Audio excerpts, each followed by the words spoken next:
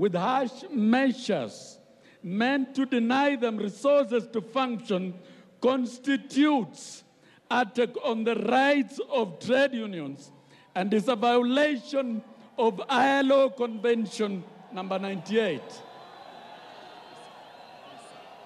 Lately, we have witnessed trends where the Salaries and Remuneration Commission have systematically usurped the rights and mandates of employers to negotiate and reach agreements with unions.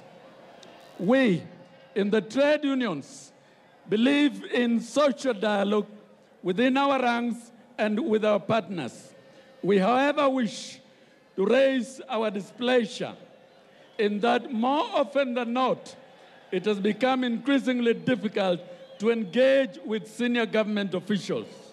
Your Excellency, it is now much easier to reach the head of state than it is to meet the cabinet secretaries and some senior government officers. We have to say it very, very honestly.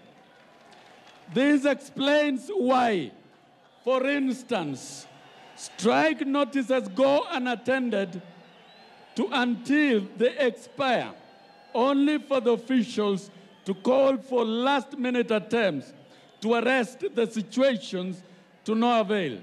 This tendency must cease, and let those bestowed with public offices know that it is better to listen than to talk and issue threats.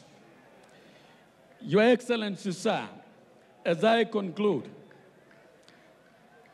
ladies and gentlemen, the theme of this year's celebration is workers, women, children, and vulnerable Kenyans appeal for peaceful elections.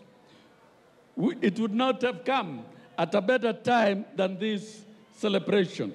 As we approach the national elections, we would wish to add our voice and call upon all Kenyans, young and old, to go and vote and maintain peace and avoid violence. We shall be addressing ourselves as workers to the political party manifestos.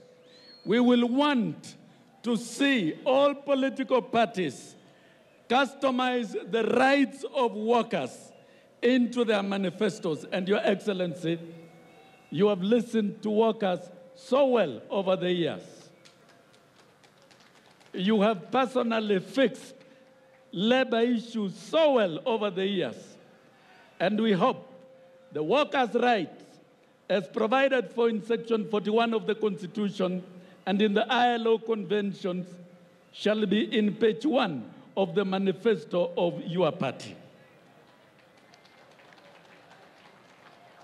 Kenyan elections should be issue-based and not ethnic-based as outlined in Kenya Vision 2030. We would want the world to know